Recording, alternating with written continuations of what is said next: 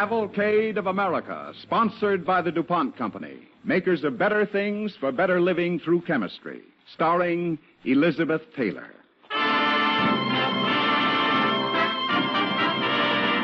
Tonight's DuPont play, I, Mary Peabody, is adapted from the bestseller, The Peabody Sisters of Salem. And here's our star, Elizabeth Taylor.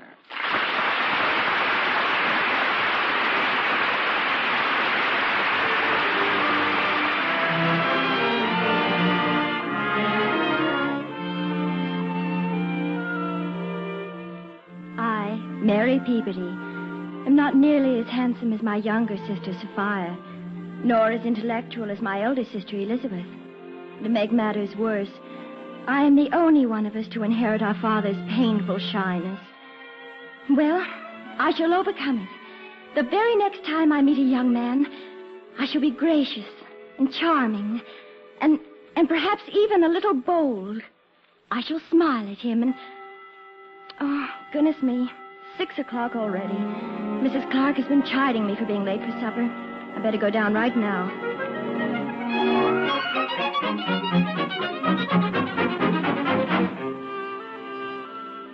Time, 1833.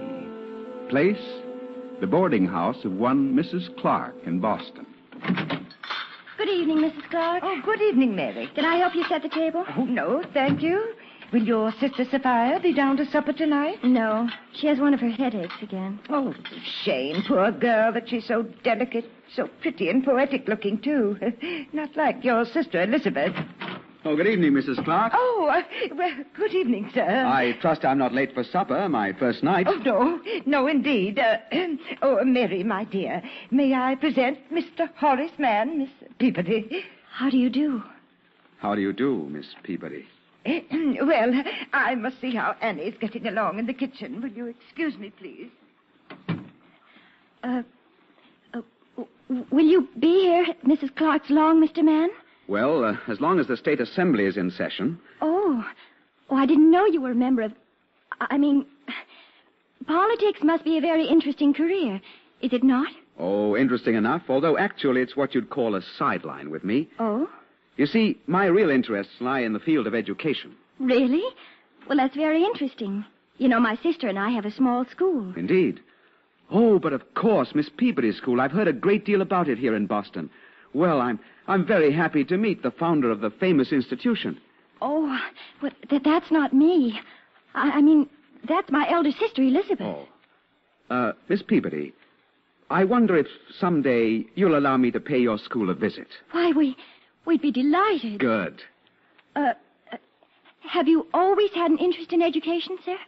Miss Peabody, I was one of 13 children. And because my father was poor, I had only a few days of schooling until I was nearly 15.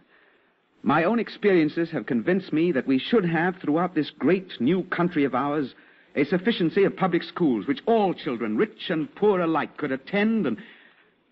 Oh, but I'm afraid I'm boring you. Oh, no. No, indeed, sir. I find it most interesting. Please go on. Mary, are you in here? Oh, Elizabeth. Yes, here I am, dear. Elizabeth, allow me to present Mr. Horace Mann, my sister, Miss Peabody. How do you do, Miss Peabody? How do you... Mr. Horace Mann, the famous educator? At your service, madam. Why, I've read your book on the theory of the public school. It was fascinating. Really? Well, I am pleased. Elizabeth, Mr. Mann said he'd like to pay us a visit at the school. Yes, indeed I would. I'd like to observe how you handle the younger children especially. Would you? Would you really? Well, those are my classes, and I'd be glad to show you. Now, there's nothing very unusual about what we're doing with those tiny tots, Mary. I should like to have Mr. Mann visit my classes, the older children. But Elizabeth, Mr. Mann said... Why don't you come tomorrow, Mr. Mann? Tomorrow? Yes, come at 11 when Mary is taking her little ones out for a walk. That way we'll have the whole place to ourselves.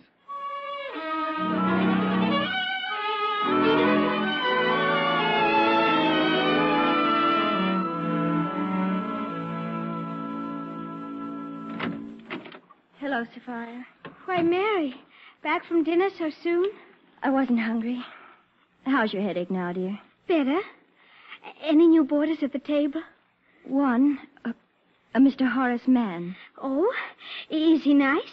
What does he look like? Why, I didn't notice. I wasn't particularly interested.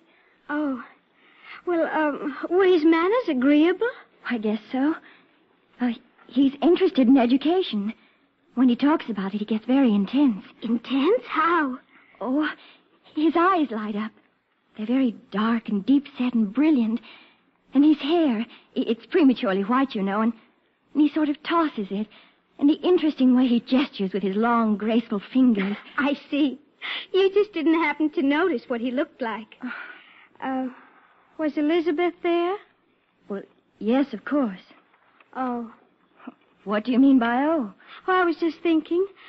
Of course, we all know what a wonderful person Elizabeth is. Of course. So energetic and intelligent and such a good sister to us. Yes, she really is. But, Mary, you mustn't let her overshadow you so with everybody. It happens all the time. Sophia, I think you're right. Why, just a night with Mr. Mann... I imagined as much. Now, the thing is, Mary, are you going to do anything about it? Yes, I am. From now on, Sophia, I'm going to be entirely different. I'm going to be bold, forward, dashing. I'm going to... Oh, Elizabeth. Feel better, Sophia? Good. Mary, will you lend me your black bombazine for this evening? My new dress? Yes. What did you think of our new boarder, Mr. Mann? Well, I think he's... Oh, you'd like him, Sophia. When you feel better, you must come downstairs and I'll introduce you to him. Oh, but now I must hurry. Are you going out, Elizabeth? Yes, with Mr. Mann, to a lecture. Oh, and Mary, may I borrow your gloves to go with the dress? Well, And your blue scarf, dear? Oh, thank you. Now I must hurry. I don't want to keep Mr. Mann waiting. Good night, Sophia. Good night, Mary. Well, I was certainly dashing, wasn't I? I certainly stood up for myself that time.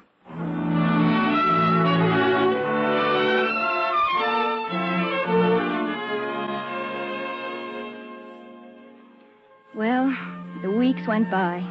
I saw very little of Mr. Horace Mann, and then only on the stairs and in the dining room. But I was resolved that when the next opportunity presented itself, I would be, as I had promised Sophia, dashing and even bold. One day as I was crossing Boston Common. Well, Miss Peabody, good morning. May I walk with you? Why, certainly, Mr. Mann. I'm on my way to the offices of the Evening Star to place an advertisement for a secretary. A secretary? Yes, Is it to help with your work in the field of education? it is, Miss Peabody. Mr. Mann, Yes? I trust you will not think me unduly forward, but Yes, Miss Peabody? Yes? I write a very clear hand. Very large, too. You could read it across the street almost. And I'd be very glad, would be most pleased Yes, Miss Peabody? to assist you in preparing your papers. That is, if you should think me adequately qualified. Well, Miss Peabody, this is extremely kind of you. No, indeed, I assure you. And generous, too. I accept your offer gratefully, Miss... May I perhaps call you Miss Mary, now that we are better acquainted? Why, yes, certainly. I mean, yes. Thank you. And now, pray take my arm and we'll return to the house, shall we?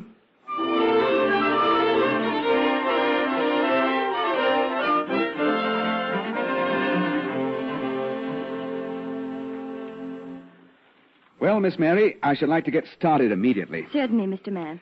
Now, let's see. Where had we better work? Upstairs in my room, I suppose. Oh, I don't think... What, Miss Mary? Well, I don't think... That is, not in your room. Oh, of course not. Forgive me, Miss Mary. Where then? In your room? Oh, no. Oh, I didn't mean that. Forgive me. Perhaps we could use the schoolroom. We'd be quite alone there. I mean... Mr. Mann. Oh, hello, Mary. Hello, Elizabeth. Good afternoon, Miss Peabody. Look, Mr. Mann, see what I have here. 2 tickets to Mr. Ralph Waldo Emerson's lecture tonight. And I hereby invite you to accompany me. Oh, I'm sorry, Miss Peabody, but I'm afraid that Oh, nonsense. You must come. I've told Mr. Emerson all about you. He's very much interested in meeting you. Is he really? Oh, well, then, in that case, perhaps... But, Mr. Mann, what about the work? I mean, isn't it urgent? I suppose it could wait until tomorrow. After all, a chance of meeting Mr. Emerson. You will forgive me, will you not, Miss Mary? Oh, yes. Certainly. I forgive you.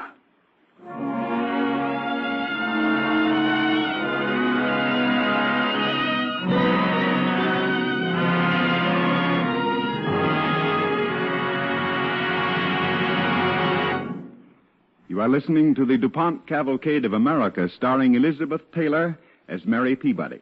Sponsored by the DuPont Company, makers of better things for better living through chemistry. One of the newest of the DuPont Company's better things for better living through chemistry is teal rubberized fabric for convertible auto tops. This improved top fabric it's made like a sandwich. In the middle is a layer of DuPont neoprene rubber, and on either side are specially woven fabrics dyed to give maximum resistance to fading. Teal rubberized fabric is constructed to retain its original shape and resist shrinkage through long use. Before this new fabric was placed on the market, it was field tested for 2 years by DuPont in cooperation with the automotive industry. Ask your local car dealer or auto top man about this new fabric for convertible auto tops. Teal rubberized fabric is another of the DuPont Company's better things for better living through chemistry.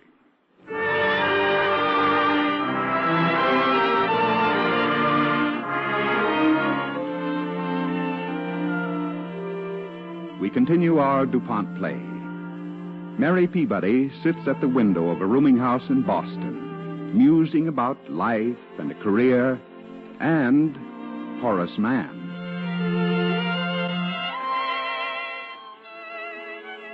The next afternoon, I did get to work with Horace Mann. It was very pleasant indeed. And I must say, he took great pleasure in complimenting me on my penmanship. He also seemed to listen breathlessly. His wonderful dark eyes glowed with interest at every word I uttered about education.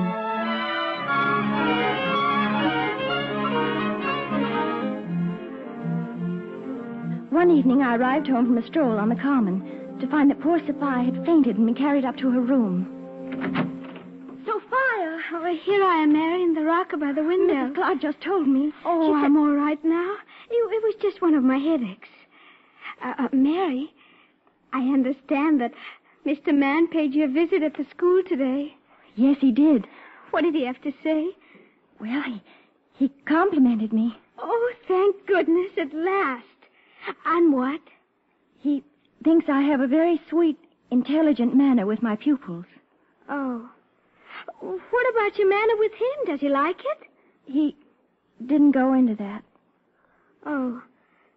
Mary, do you love him? Do you? I don't know. Well, I do. And I think you ought to do something about it. Mary, where is Elizabeth tonight?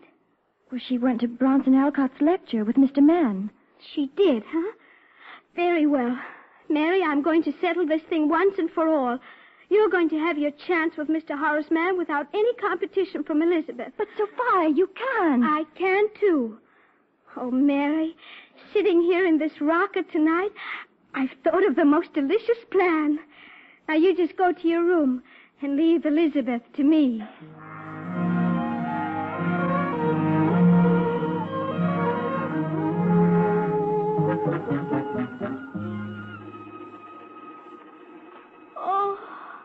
Oh, my head. Poor Sophia. Oh, you poor child. Oh, it's this dreadful climate here in Boston, Elizabeth. I know it. Oh, dear. I wonder if perhaps Dr. Winwoody isn't right after all. Dr. Winwoody? Uh-huh. Remember what he said? Something about a sea voyage, wasn't it? A sea voyage? Well, yes. Don't you remember? He said the invigorating salt air might cure me and...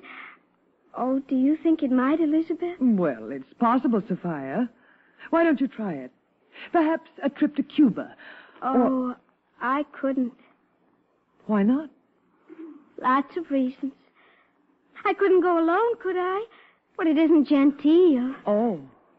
Of course, if I had someone to go with me... Elizabeth, why don't you? Me? Yes. Oh, you're really the only one who soothes me when I'm ill. But, Sophia, how can And I... you do need a rest, Elizabeth. You've been working so hard. Oh, I'm afraid I can't.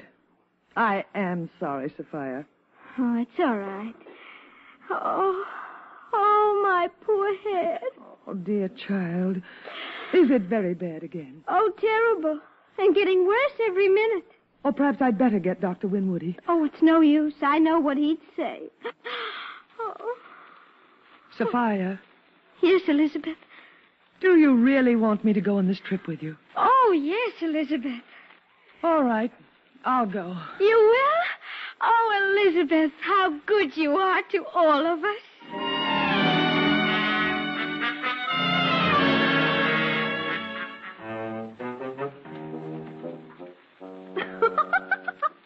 Oh, Mary, I can't help laughing when I think how poor, unsuspecting Elizabeth walked right into the trap. I still don't think it's fair.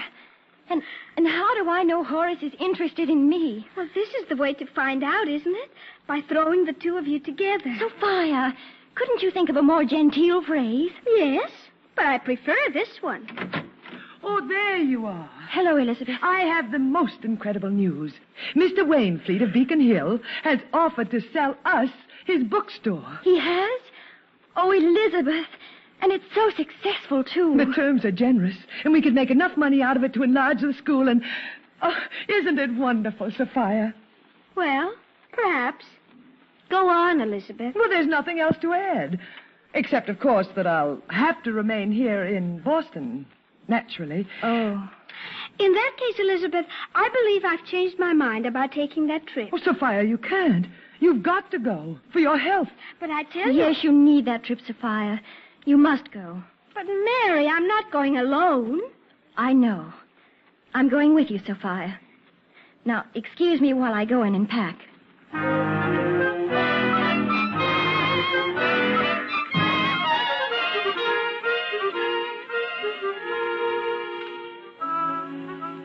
Well, the next day we sailed for Havana, and the trip proved most beneficial to Sophia's health. When we arrived in Cuba, I managed to procure a position as governess with an old Spanish family in the interior, and Sophia came there to live with me. Soon, our only connection with the outside world was the weekly letters that Elizabeth sent us. One day, an especially interesting one arrived. Well, go on, Mary. Read the rest of it. And so, dear Mary, I had a most fascinating conversation with dear Horace Mann last night. Well, does she say anything about Horace sending his greetings to you, or why he's never written? No. Go on. And when at last he got up to go, I said, "Well now, sir, I do not feel that I have said even half of all I wanted to say." For answer, he took both my hands and drew me for one moment absolutely into his arms. Into his arms? Well, I must say. Go on, Mary. Say it. Sophia, do you feel well enough to go home? Of course. When? As soon as possible. By the very first boat. And the moment I see Elizabeth, I'm going to tell her. Into his arms, indeed.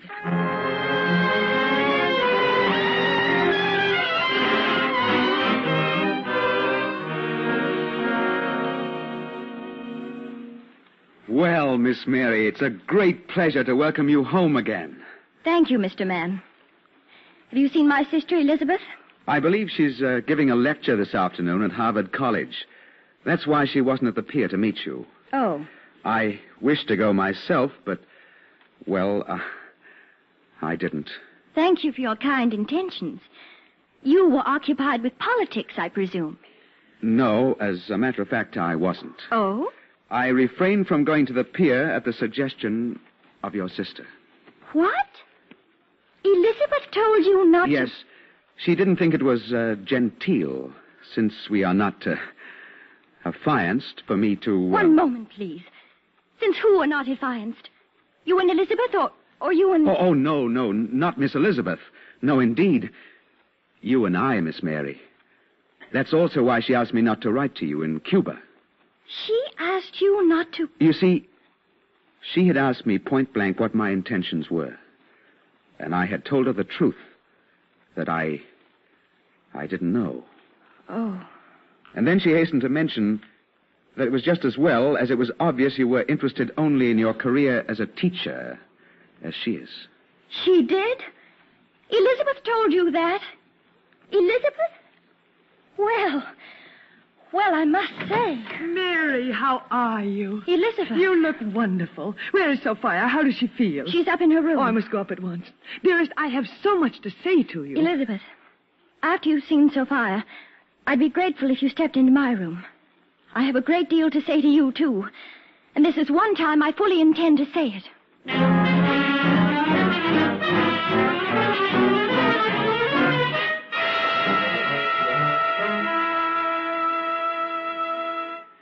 Now, Elizabeth, exactly what is the meaning of all this?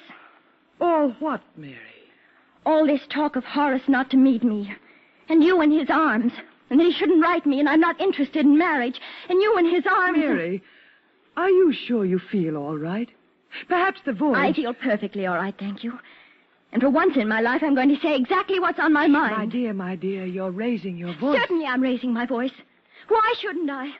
You do it all the time, don't you? Oh, me. Everybody knows how excitable I am. But you, Mary, it's not becoming. It's not genteel. I don't care whether it's genteel or not. And I'll tell you something else, Elizabeth. I'm just as excitable as you are, inside. But I've always had the good manners not to show it, to keep it bottled up. Oh, my poor sister. What have I done to you that makes you speak to me this way? I'll tell you what you've done. For 2 years now, you've kept me away from the man I love more than anything else in the world. The man I'd willingly die for. And not because you wanted him yourself. No, I could understand that. But because you're so interested in yourself exclusively, and your projects, and your desire to show everyone how brilliant you are, and to run their lives for them. Well, you're not running my life, Elizabeth. And now, with your permission, I'm going downstairs and tell Mr. Horace Mann that I love him very much. And I'd be the happiest woman in the world if he'd kindly do me the favor of marrying me. That's how genteel I am.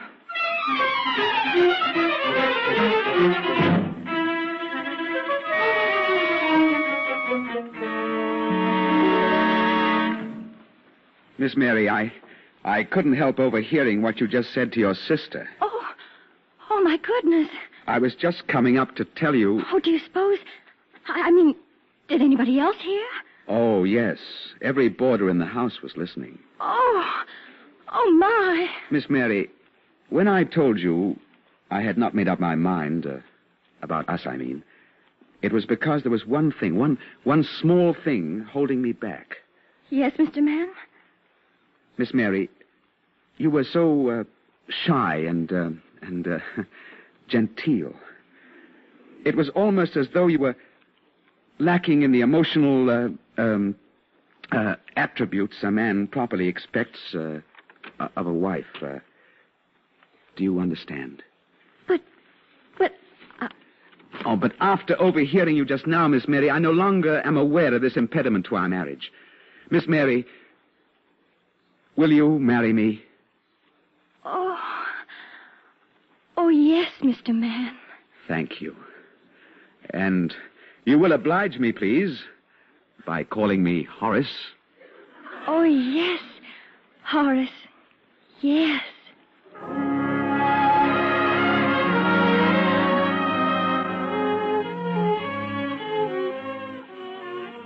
And so, Horace Mann and I, Mary Peabody, were married. It was a signal for Elizabeth, Sophia, and myself to separate and take our places in the life and society of our times. Elizabeth went on to found the first kindergarten in America. Dear Sophia married a brilliant writer, Nathaniel Hawthorne. As for Horace and myself, well, we went west to found Antioch College and worked towards establishing a public school system. Yet, through the years, and they were many and our paths apart, Elizabeth, Sophia, and I remain close in our hearts. As we take leave of you now, it is our wish that you will sometimes think of us not as women of vigor and wit and accomplishment, but rather as we were in the days when we were young, the Peabody sisters of Salem.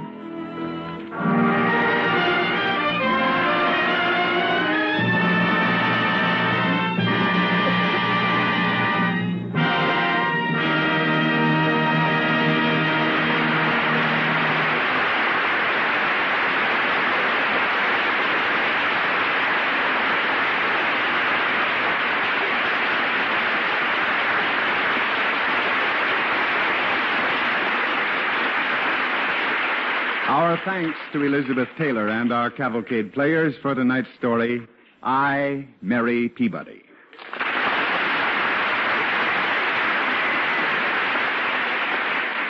Did you know that you can now buy low-priced paintbrushes with nylon bristles at your local paint or hardware store? The DuPont Company, working hand in hand with paintbrush manufacturers, has invested years of costly research in nylon bristles. Much of this time was spent on tests alone. So at last, nylon paintbrushes are ready for most of those home painting jobs of yours. The DuPont Company does not manufacture paintbrushes. We manufacture the nylon bristles only. DuPont is primarily a manufacturer of basic chemical products. It is DuPont's job to make developments of chemical science available for the householder are made by more than 18 brush manufacturers who contribute to them their own skill, their own experience, their own know-how. All of which is another way of saying that a lot of research and development work has been done so that you, as a householder, may have a truly better paintbrush at a reasonable price for that job around the house, whether it's touching up the woodwork or redecorating the living room. These new nylon paintbrushes lay paint on smoothly. The bristles don't break off, and they can be used in nearly all paints and other finishes. You'll be delighted, too, because they're so easy to keep clean. Interesting facts about paintbrushes with nylon bristles have been gathered from many sources and are included in a new 8-page booklet, How to Choose and Use a Nylon Paintbrush. Ask your local paint or hardware dealer for a free copy. It'll help make your next painting job easier. Nylon bristles for paintbrushes are among the newest of the DuPont Company's better things for better living through chemistry.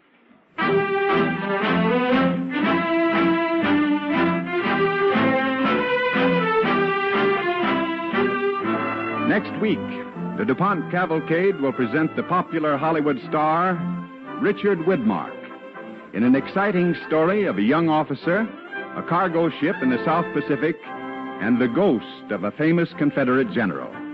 Be sure to listen to the DuPont Cavalcade next week and our star, Richard Widmark.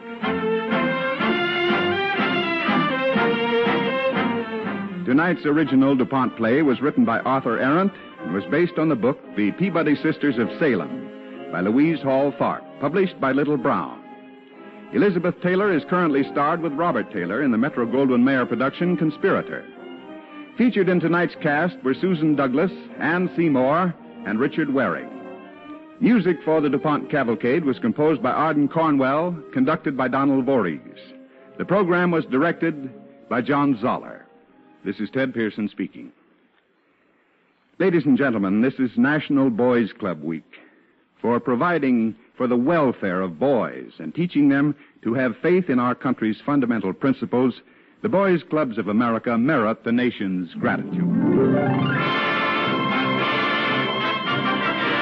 The DuPont Cavalcade of America comes to you from the stage of the Belasco Theater in New York and is sponsored by the DuPont Company of Wilmington, Delaware, makers of better things for better living through chemistry.